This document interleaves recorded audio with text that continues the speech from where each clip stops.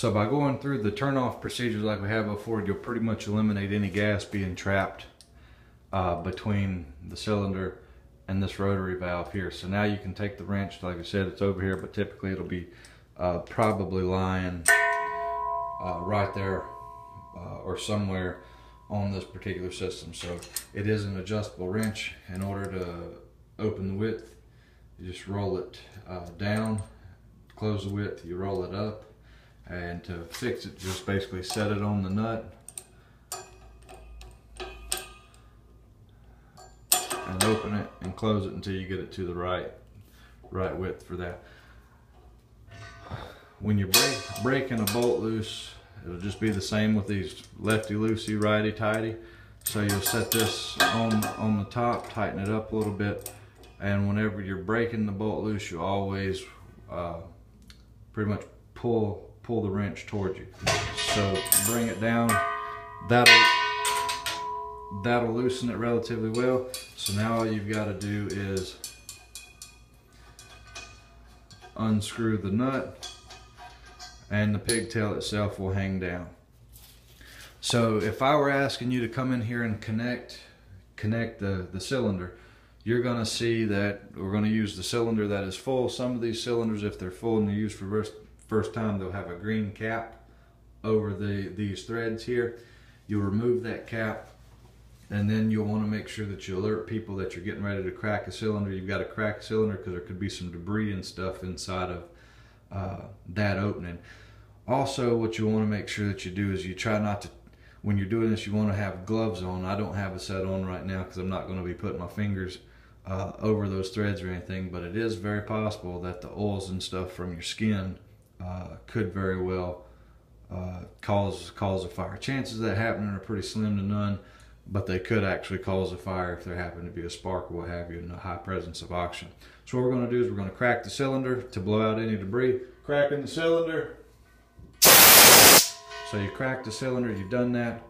All you got to do is open it up real quick, close it back, and you're going to reattach the system. Take this, line it up like so, and then begin to screw it on. Very important, you're going to want to make sure that turns with relative ease. If not, you're going to be cross-threading those threads, and you don't want to cross-thread the threads because then we've got to change some stuff out. So if it doesn't seem to go in, you can put it on, reposition it. And also, a lot of times if you'll set this up, you can turn it backwards and the thread should click into place, and then it'll roll right on relatively smoothly. So what you'll want to do is tighten that up as best you can with your fingers or your hand, and then you'll take the wrench, slide it over again, and then snug it up, and you'll push away from you in order to do that. So now that I've got that snugged up, if I wanted to, I could turn the system on again. And just to recap, you're going to make sure everything's off so that you don't get smacked in the face with anything. We'll start with the cylinder.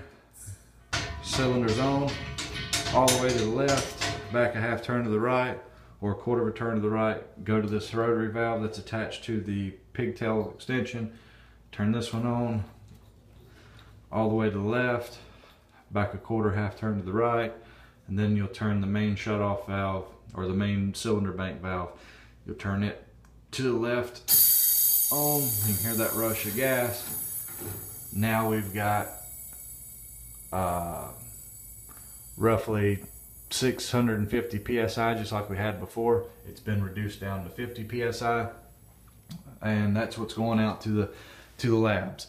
To turn it off, we're going to go in the same direction that we started. We're going to turn the cylinder off. The reason we do this is because there's going to be a little bit of gas here that will hopefully get able to escape its way out, that doesn't get trapped between point A and point B. Now we'll turn this valve off. We'll turn this valve off, and we'll watch the cylinder pressure gauge drop to 0. Line pressure gauge stays at 50 because that gas is trapped between the reducing valve out to the station outlets and so forth where we're at. Good. So the next video we'll talk about where the gas goes from here.